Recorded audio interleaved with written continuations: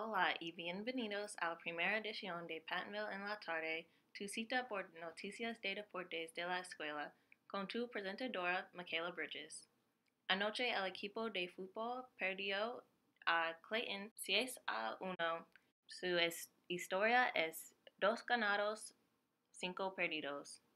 Y voleibol ha comenzado bien con una historia de 4 ganados y 2 perdidos. El softball ha comenzado decentemente con 5 ganados y 6 perdidos.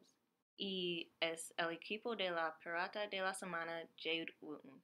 Para golf, Momo Kikuchi, grado 11, es corta en la región mayor de San Luis para 18 hoyos. Finalmente, únete a mí mañana al partido de fútbol americano con tu ropa americano para el tema de rojo, blanco y azul. Si no puedes venir, mira en vivo a pattonvilletoday.com/live con los actores Brandon Clark, Journey Blount, Jasir Gillum y yo, Michaela Bridges.